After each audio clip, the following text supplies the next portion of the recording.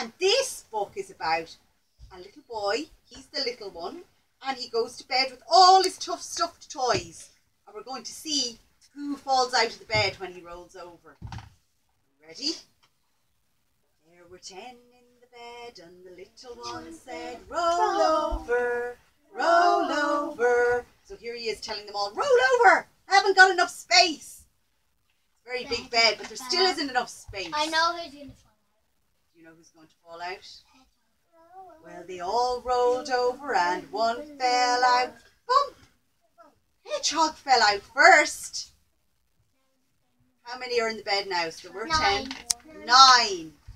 There were 9 in the bed, and the little one said, roll over, roll over. So they all rolled over and one fell out. Who fell out this time?